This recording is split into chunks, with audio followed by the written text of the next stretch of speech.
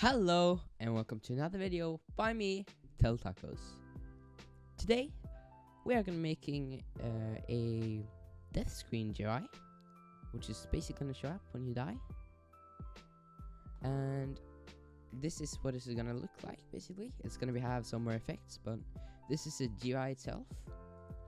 So if you look, I have a main frame, and then I just have this middle here that I've set to 0.4 transparency.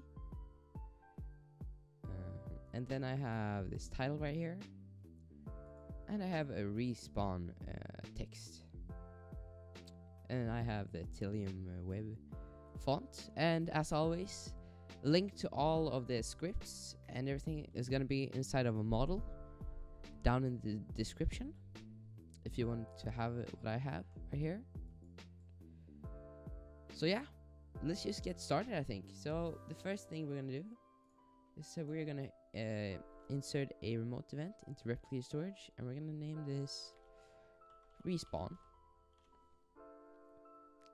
Then we're gonna go into lightning right here.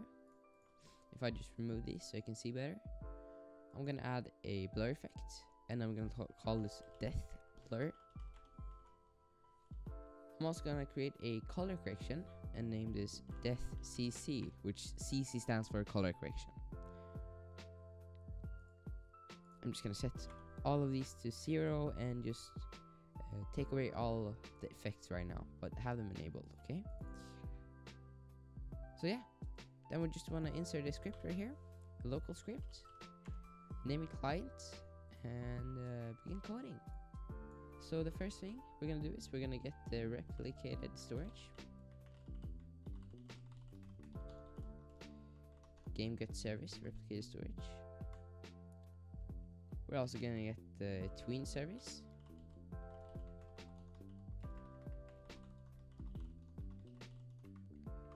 Then we're gonna get the lightning.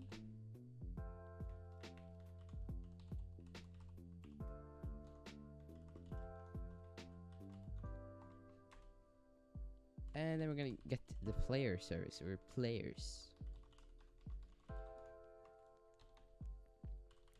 Then we can take right here, let's make a variable for this event.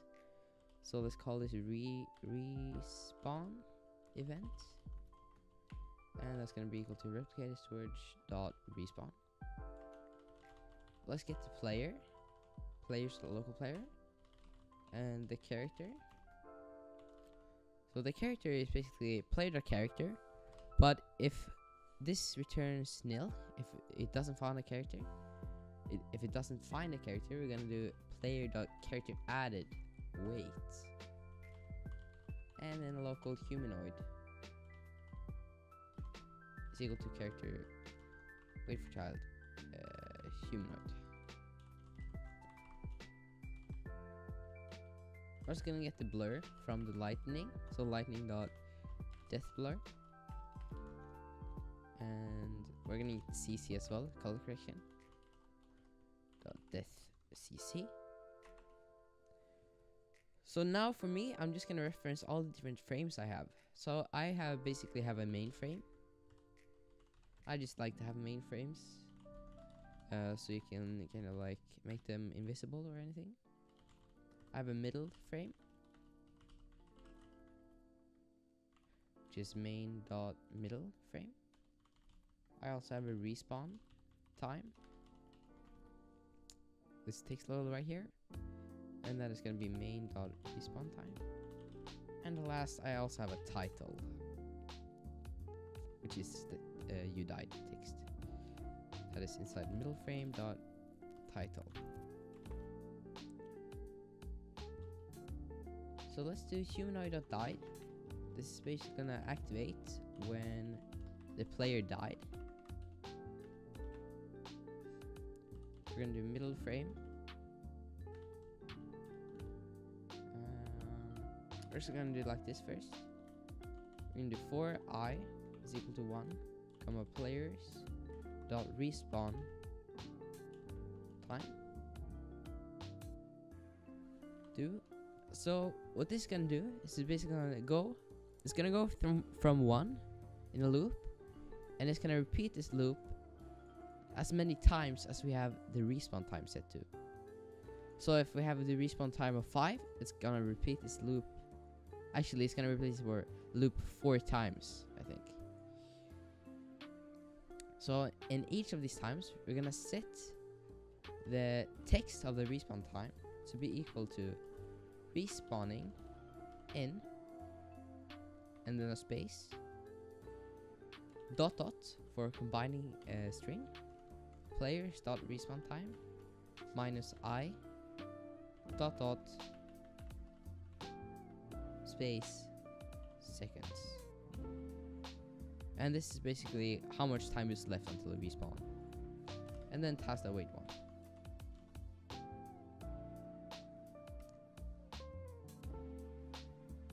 So now what this is gonna do basically is, if we already see the GI, it's gonna count down from 5 .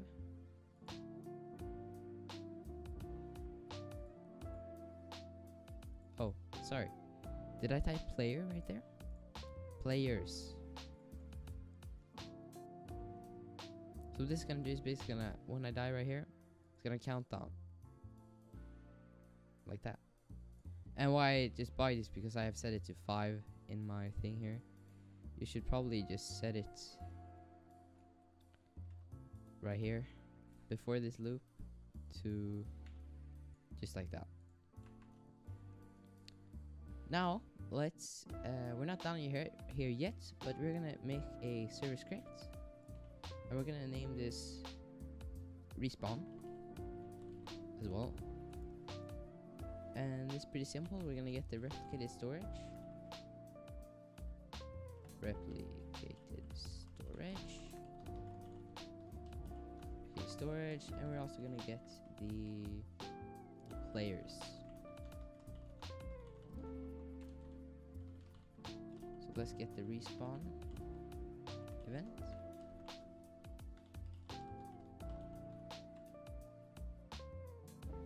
So we actually want to disable the character autoload, which is, this is basically what makes the character respawn, but we're gonna do this manually because we want to be able to do it.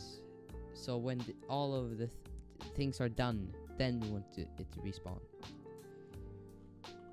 But when the player's added, we basically want to load its character. So load character, and then when this event is fired, on server event, we just wanna load the character as well, just like that. And now we're done with the server script. So let's go back to the local script, and the things we're gonna do now is we are basically gonna just make it look very nice and also make it appear and disappear. So I'm gonna do, I want my middle frame to tween size and position. So I want this to come out from the middle and extend to both sides seamlessly at the same time. So how I'm gonna do this is I'm gonna make a udm2.new, and I'm just gonna copy the size of this right now. Just remove these. So that's the size we want, and the position is gonna be the same as now. So we're just gonna copy that, just like that. The next thing we want to do is we want to go into tween service and create a tween for the middle frame as well. But this time we're just we want to tween the transparency. So we're gonna make a tween info.new. You need this for it to work, but you don't need to fill in all of these parameters, which you can do if you want. But I'm just gonna type 1 because that's how long I want the tween to be. Then I'm gonna make a table and then say back background transparency is equal to 1. Transparency is equal to 1. And then we're gonna play it. Or actually, sorry, 0.4 or 0. I have it 0.4 because I want this kind of transparent. If you want to have a frame that has like tweens, you're gonna set this to 0 most of the time.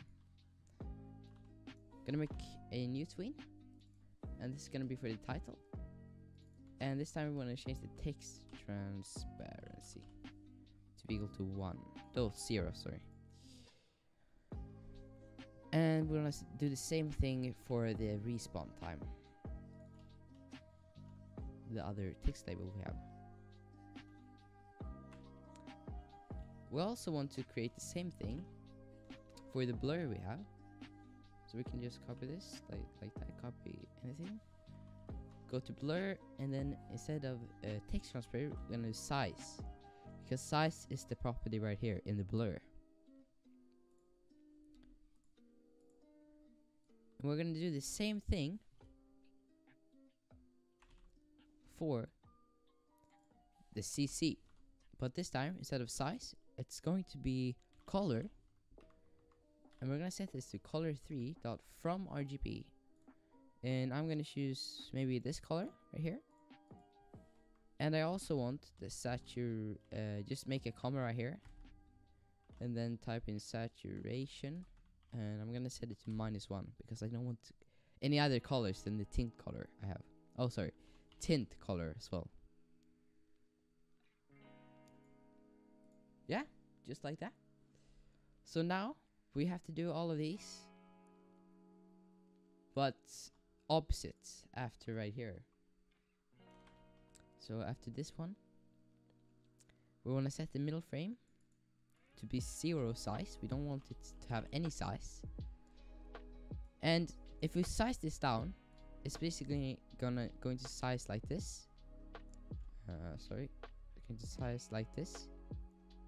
So to fix that, we have to change the position to half of what the size is going to be, or half of the original size is. So we're losing 1 here, so we're going to set the position to 0.5. We're going to set the background transparency to 1. Text texture to 1. The other one to 1. The size.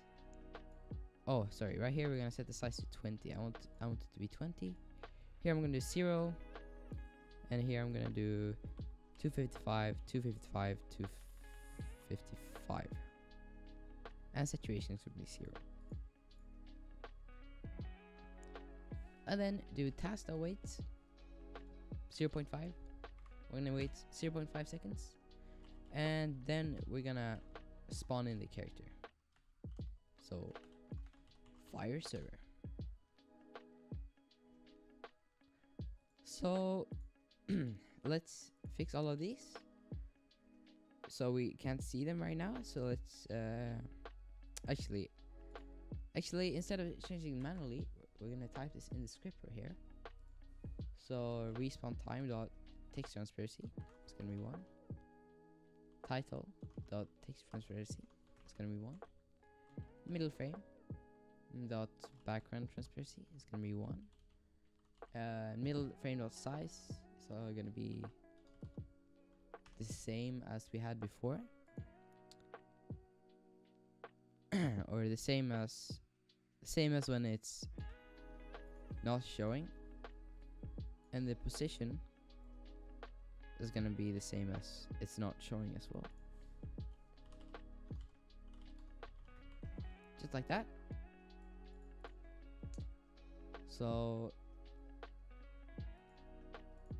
I'm also gonna set, yeah, no, that's fine. So let's try it out. Of course you can change the transparency before the game as well. So we spawned in right here. If we reset our character, you can see that it has this kind of cool tween. And when you respawn, it goes away. And if you want to change the respawn time, you do it here inside of players as well. So you can change this to like 10 or whatever. Yeah. Thank you so much for watching. And I really appreciate everyone watching my videos and everyone who subscribed. But if you want to subscribe, it's very appreciated. But you don't have to. And also leave a like if you like the video, and leave a comment on what I should do next. And thank you very much, and I'll see you guys next time. Bye bye.